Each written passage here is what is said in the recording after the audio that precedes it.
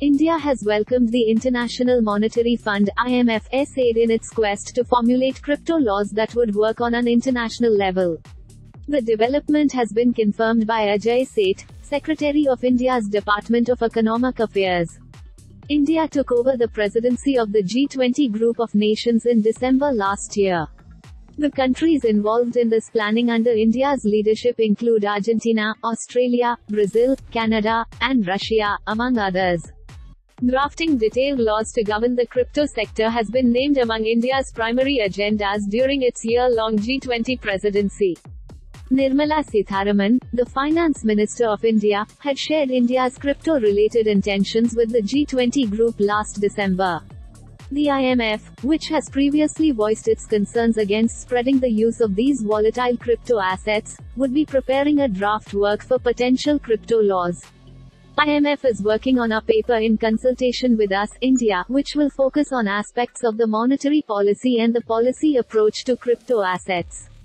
There's going to be 135-minute seminar on crypto assets on the policy response during a G20 meeting later this month, and for that again the IMF is preparing the finalized paper that will form the base, a CoinDesk report quoted Seth as saying.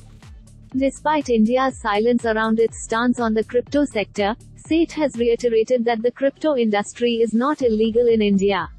While crypto holding and trading is allowed in India, some businesses have also been experimenting with accepting crypto payments.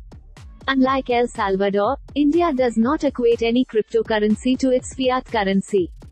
Industry insiders in India recently expressed disappointment after FM Sitharaman maintained a stark silence around anything related to cryptocurrency. Speaking to Gadgets 360, representatives from crypto firms like WazirX and CoinSwitch said that it has been less than a year since crypto tax laws went live in India, and that the government is taking its time to analyze crypto-related trading and industrial patterns thriving in the nation. For now, the IMF's opinion around the virtual digital assets industry remains unknown.